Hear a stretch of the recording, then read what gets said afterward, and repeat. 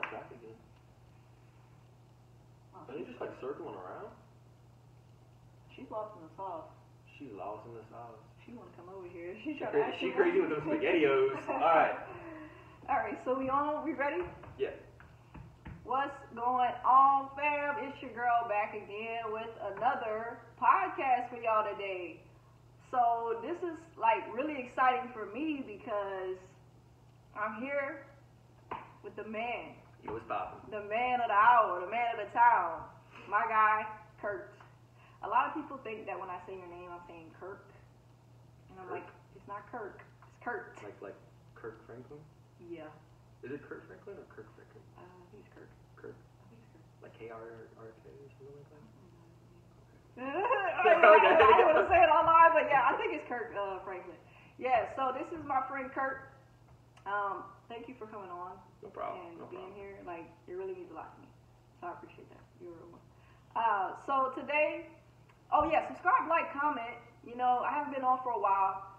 Give your feedback. Tell a friend, hit me up. Find me on Spotify, Kasaya Speaks. Y'all got me on YouTube. Y'all already know where to find me. So just stay real. Y'all real people. I appreciate y'all. In today's podcast, I really just wanted to talk to you about music. Okay. Yeah, right. Sirski. Music. Because you are an artist. You're a musician. You are... The maestro. Yeah, the maestro. Maestro. I ain't never heard of the maestro before, but yeah, you are just that guy that thinks that. When I first met you, when I looked at you, I was like, he doesn't look like a artist kind of guy, but then at the same time... I'm offended. Hold up, boy. Wait, well... So what did I look like? You look more like maybe a handyman or something. Alright, okay. That's a personal offense. You get one of those and that's it. No, I felt like you played guitar. When I seen you, I was like, the long hair, the beard, I was like, he's a guitar guy. No. You didn't strike me as like, I didn't know you played piano either. But I was like, guitar for sure. No. Ukulele. No. Ukulele? Talking about some like, what's that one thing, Somewhere Over the Rainbow or something like that? Yeah, I saw that in you. No. Okay, alright.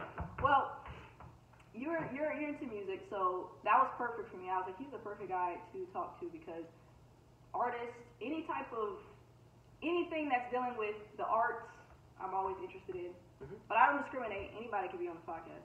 But, I feel like we're alike in some way. We just do different things. I would agree with that actually. Yeah. That's actually, I would agree with that. Yeah. So what you want to talk about? So, I just wanted to give the audience, first of all, can you tell the audience a little bit about yourself, like where you're from, how old are you, what do you do? I was born in Kentucky. Little KFC in my bloodline. Little KFC. You already know. But I was born in Kentucky.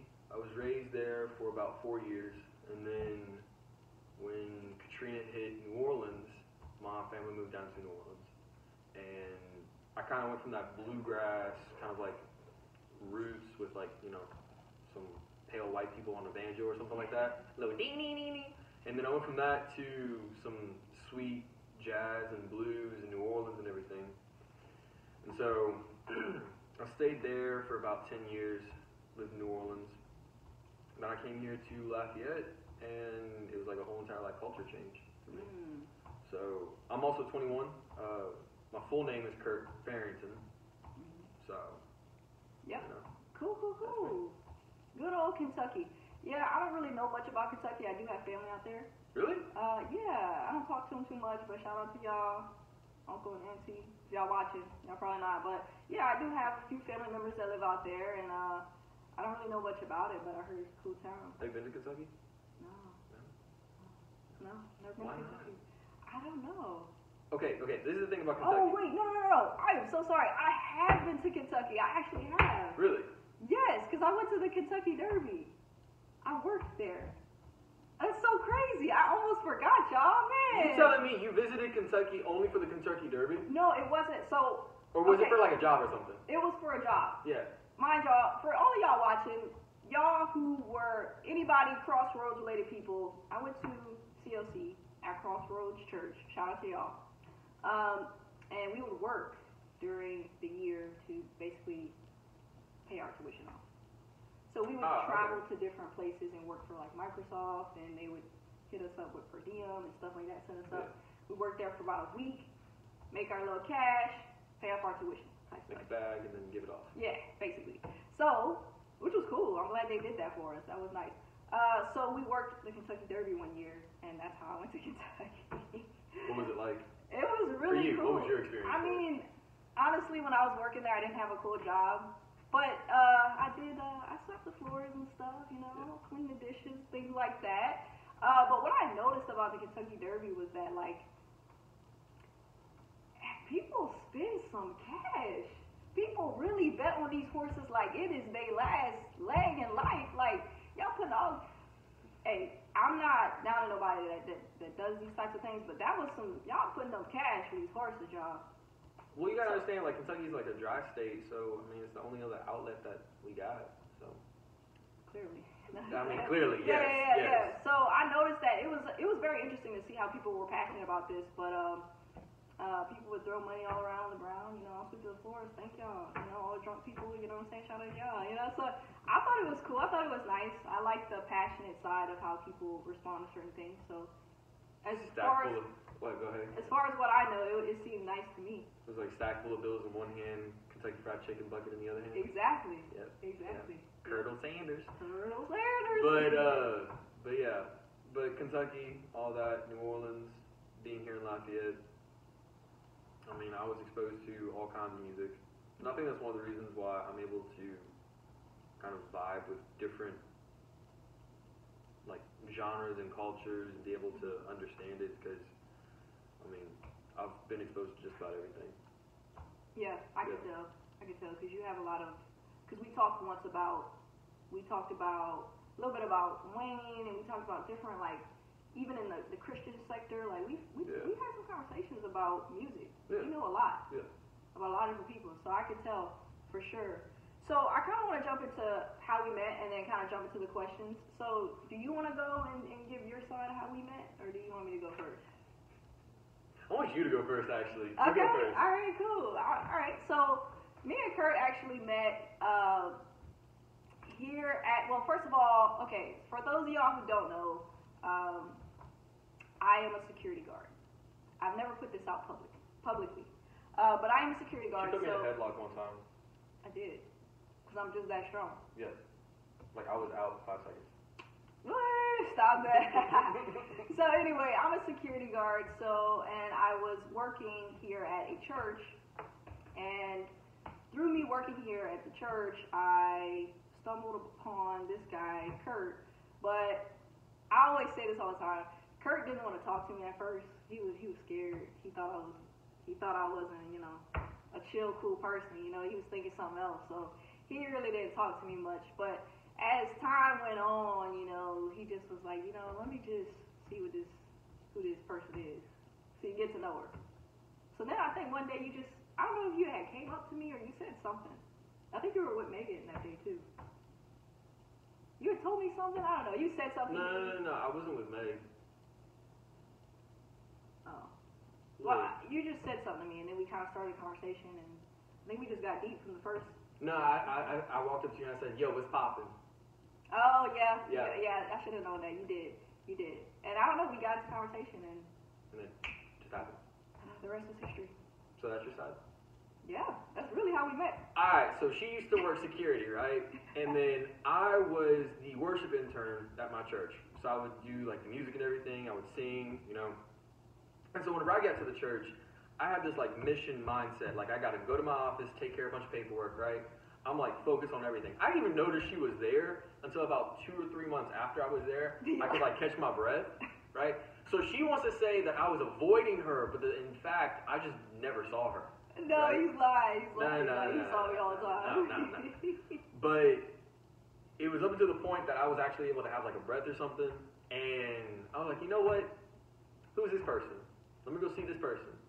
And so I just walked up to you, said, what's poppin'? And you were like, nothing. And so we got talking. Actually, you probably had like your crossword puzzle or something going on. I probably did. I had Sudoku going or something. Yeah, he always always clowns me because I used to do work. I mean, I'm sitting there, you know, I can't really be on my phone like that. So what else you gonna do? You know, a little word search, a little word search. Read a little book, you know what I'm saying? Read a Take out your little knitting project that you got going on. Yeah, that's very funny. Yo, all right, we gonna go on to the next question because he gonna clown me the whole time. All right, so first question. Mm-hmm. How did you get into singing? Because he does sing as well. So how did you get into singing and playing instruments? Was it something that you were drawn to? Or did your parents get you into these types of things when you were growing up? Like, how did you get into this sector? So, originally my parents wanted me to be an architect. They wanted me to go into the architecture field, like construction and stuff like that. Okay. Which I was all down for and everything, but just out of the blue, out of nowhere, I was like, you know what? Let me try some piano lessons. So I was actually the one who called a music store, asked to see if there were any piano teachers in that area, and then after that, I actually worked for the money to pay for those lessons. My parents didn't help me out at all. Whoa. Right? Yeah. I mean, they drove me to my teacher and everything, but the way I paid for it, though, is the teacher that I was taking lessons from, she was an older lady. She couldn't take care of her yard and everything, and so I would go in, like, pull weeds, trim shrubs and everything, which my parents, they had a landscaping business. Okay. So from, like, 4 or 5 years old, I think around 6, actually, I would just pull weeds with them in flower beds, right? Wow. And so I kind of did, it wasn't like I was getting paid, but at the same time, it was like I was exchanging a trade for another trade, right? Which I realized now looking back at that, I was like, entrepreneur. Ooh. You know, so I got into that, and then first it was piano that I got into. Learned how to play piano for about a year and a half, and then after that, I started taking opera lessons and voice lessons and stuff like that. Which that kind of fell off once I moved here to Lafayette, which I was actually at NOCA, which is called New Orleans Center for Creative Arts. Okay. So it was like a school dedicated to students of the arts. That's here in Lafayette? No, New Orleans. New Orleans. Okay. New Orleans, yeah. Gotcha. It's called NOCA, and I went there for about a year and a half as well, and then got into cello, and then now I'm a DJ. Wow, so basically you were kind of like, you said you wanted to try something new. Yeah. It was basically, I was just interested in it. I saw a music store. I was like, you know what? They have a number. I called the number. They gave me this lady, and then that was it. So it's kind of like fate, kind of like destiny. Like you were kind of just drawn to it. I guess you could say that actually. Yeah. Okay. It just happened. I don't know. Looking back at it, I was like, if I hadn't called that person, like I would not be here right now. That's crazy to think about. It's creepy and crazy at the same time. Yeah. Yeah, and that's how really life works with anything that you do. It's always that 1 second, that one moment, that one thought, that one person. Yeah. You know, that can change everything. You know, it's almost like in chess. Oh God, here we go with chess. This guy. So it's almost like in chess, like when if you make one move, that one move can determine whether or not you lose the whole entire game, right? Yep. So it's like every move that was placed in front of me was just like it wasn't even me doing it. It was like something else was doing it. Yeah. God. Yeah, for sure, God. For sure. I love that. For sure. All right, so how many instruments do you play?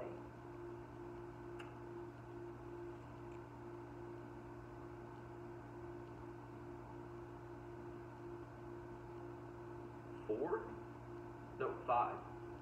Five instruments. You play 5 instruments? Yeah. So piano, cello. Funny enough, I actually do play a little bit of guitar. And then We know that, Kurt. At least I used to play trumpet. Okay. Yeah. I actually wanted to play the trumpet and the drums in high school, but Drums is something I could never get into. Like I just never understood drums. Okay? It made no sense to me. just the instrument itself, or just playing it? Like Everything about it. It just made no sense to me. why? Okay, first of all, you got 2 hands, right? Yeah. Okay, you got a bunch of like all that, right? Then you got like your feet going like pop, pop, pop, pop, pop, right? I've seen people doing all of those things all at the same time. That's what I couldn't understand. Oh, yeah, okay, yeah. Okay, I know what you're talking about. I guess I wasn't even thinking about that. I was thinking about, you know, the drum line. Oh. Yeah, that's what my head was. I was like, wait, why are you making me sense? But yeah, that part, you playing drums like that, I used to do the same thing. I used to watch these guys like playing drums, and then you gotta move your feet, and you gotta do, it's too much. It's a lot. It's like your brain just like overdoses on movement. Yeah. I don't know what it is. It's really cool. It's really cool to watch them though. I like watching them. Yeah. To do it myself, no. But yeah, the drum line, you don't want to do that. Yeah. So 5 instruments. Yeah. That's talent. And you like, you took lessons for this, or you kind of taught yourself, or? I mean, it's kind of both. for me. So I'm dyslexic, Okay. right? So reading for me was very, very difficult. Mm-hmm. But it's interesting too that with people that have dyslexia, our brains just work differently than other people, right? And so for other kids, they would learn how to read, right? And then once you learn how to read, you can read any book, Okay. right? So for me, it was like, okay, I learned how to understand music. It's just applying the same techniques or even different techniques to different instruments. But it's all the same language. Right. Right? Yes. So for me, it was kind of like, okay, I took a year and a half with this, 2 years with this. I learned how to do it all on my own afterwards. Right? Yeah. But the thing is with music and just like with life, it can never be totally perfect. Like there's always room for improvement with everything. True.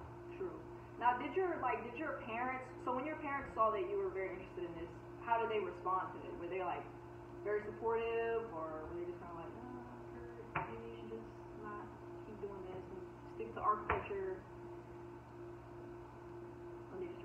They really didn't care. Oh, okay. No, like it was just I was doing my own thing. Well, like when you were growing up, like you were like, Mom, Dad, can you bring me to, I guess, like piano lessons? They would bring you, right? They would be supportive in that way. Oh, yeah. Okay. I mean, there was times that I had to pay for a taxi, but yeah. You were dedicated. This man. Yeah, I mean, it was something like yes. the minute I got a taste of it, I was like, you know what, I want more, and it continuously kept going. I love that. Yeah. Ambition. Woo. Nice. Okay. Grinding. Hey, look. If you can't help me, I'm gonna find a way to do it myself. And if this person can't help me, I'm gonna find this person that can help me. That's just dedication. Just you're not gonna stop us. Oh. All right, I'm about to get. Yeah. Okay. Anyway, how has music played a major role in your life? Oh, that's a loaded question. It is. In what way? I guess how has it impacted your life? Like if you didn't have music, where would you be right now? 6 feet under.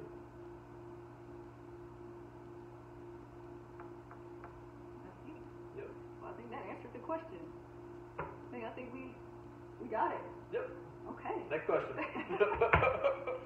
Yeah, all right. Hey, but I want to kind of speak on that a little bit. When he said 6 feet under is where you would be without music, Yep. that's how you know that you have stepped into somewhat of your purpose or your calling in some way.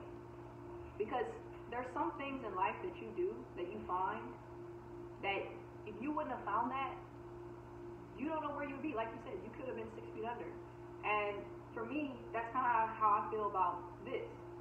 You know, podcasting and YouTubing and doing these types of things. Like, this has changed my life in so many ways, because when you find something that you're good at, or you find a hobby that you just enjoy, it brings a whole new level of enjoyment and spark to you.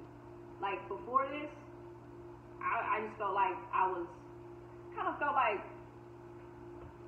know, like a nobody. Like, I didn't have nothing to me. Like, I wasn't an athlete. I wasn't into, music. And so I always saw people around me. They always had something they were good at, or they had a hobby. And growing up, I always felt like I was kind of the outcast because I didn't have that. And also didn't have a support system either.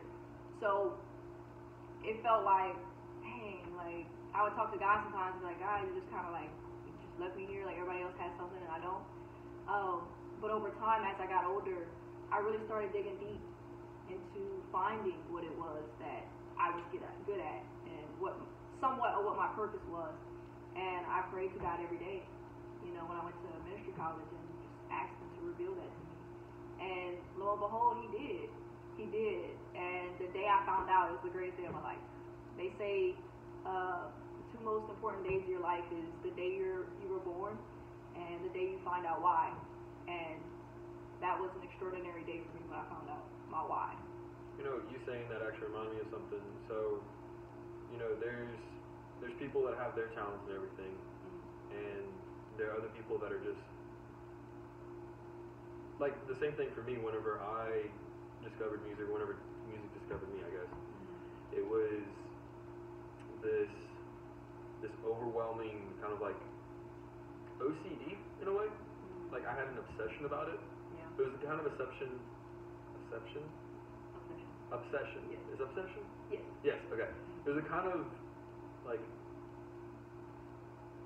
laser focus enjoyment that I found in it that kept me off the street. Like it kept me out of drugs and stuff like that. Right. So the other thing too is I heard forget who like made the speech, but he basically says there's some people with some gifts and talents that, you know, are really easy to get into, and then there's some people that have some gifts and talents that take longer to marinate. Yes. And he was about saying, you know, whenever he was poor and everything, I really don't. I might know who you're talking about too. Like, yeah, whenever he was poor and everything, he'd have to, you know, get like those commercial dinners and like pop in the microwave and everything. Yeah.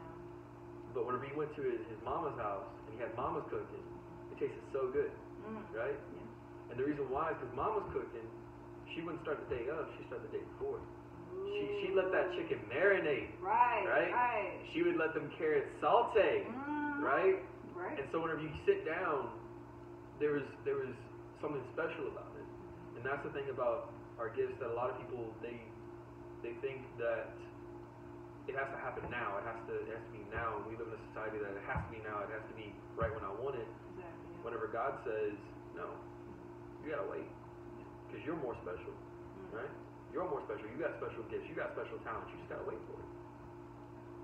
That is the truth. That is the truth. Yeah. All right, Kurt. I see you. All right, man. So, where we at right here? If someone wants to get into music or create music or start maybe playing an instrument, where should they start first with that? So, I should repeat the question one more time? So basically, let me ask you like this. What advice would you give to someone who wants to create music and be an artist in some way, or even just play an instrument? But they don't know how to begin. Like, they don't even know where to go, what to do to even start playing, to even maybe put their music out there, if they're nervous to put that out there. Like, what should they do about that? So, I'll start with the first part of that. So, if you're new to music, right, and you have no clue what music is, a lot of what I did was I listened to certain genres that spoke to me, and I just stayed with those genres. Okay. Right? Okay. So, like, for me, whenever I was growing up, it was classical music all the time, right?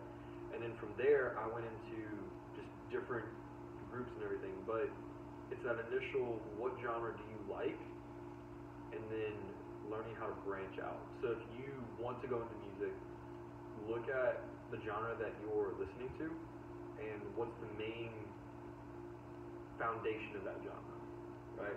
So like, for instance, I love piano music, so I went into piano. Why? Because I love the sound of it.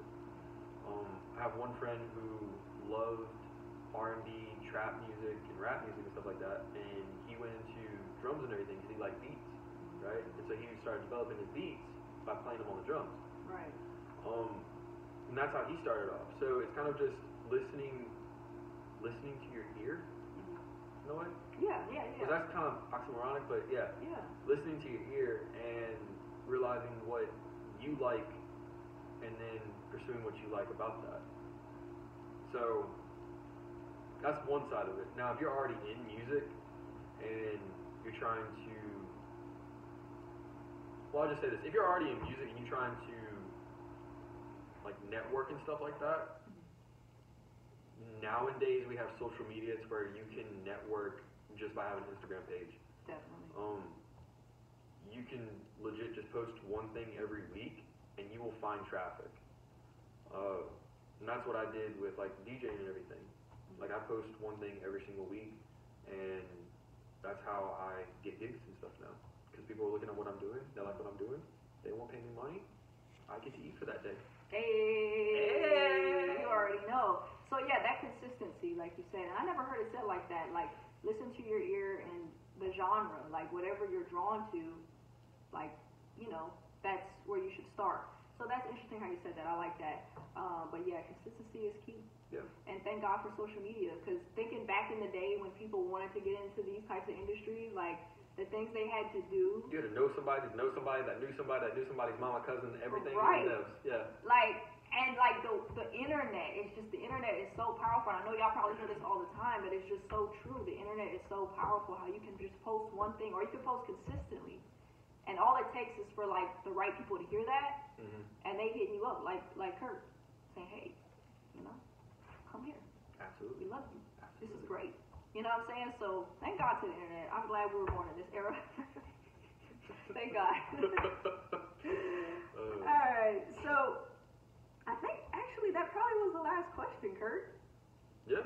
Yeah. Man, this went by so quick. But hey, I appreciate you for coming on, man. You are a real one. This really means a lot, like I said. Y'all subscribe, like, comment, give y'all feedback. This was my first interviewee on my podcast. I feel special, man. Yes, you are very, and honestly, I knew it had to be you. Like, when I met you and I saw it and I just seen how you, like, during worship, you're singing, you're DJing, everything you tell me, I was like, I gotta. Were you doing worship one time? Well, like during, like, Sundays and stuff.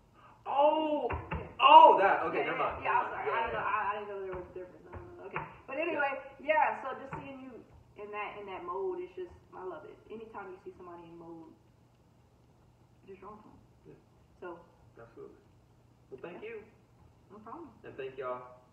I don't know who else is like Hey, walking behind. is there anything that you want them to follow you on? Any socials they can hit you up on? Ooh, so my DJ account is DJ_MC1R. That's my DJ account. And then my company name is Enterprise LLC. We deal with DJing, any live sound, lighting, and stuff like that. And that's my gig. That's my thing. Hey, so like he said, if y'all need a DJ, hit my guy. You need Kurt somebody to up. make it lit. Yes, if you need to turn up, hit my guy Kurt. He's real good. I haven't been to any of your DJing things yet. Not yet, but I know it's going to be popping. I know it's going to be good. I'm also going to put it in the description for them so that if they do want to hit you up, they already know where to find you. Yeah. So, peace, y'all. I will be back. Stay motivated. Stay inspired. That was dope, man. That was cool. Yes.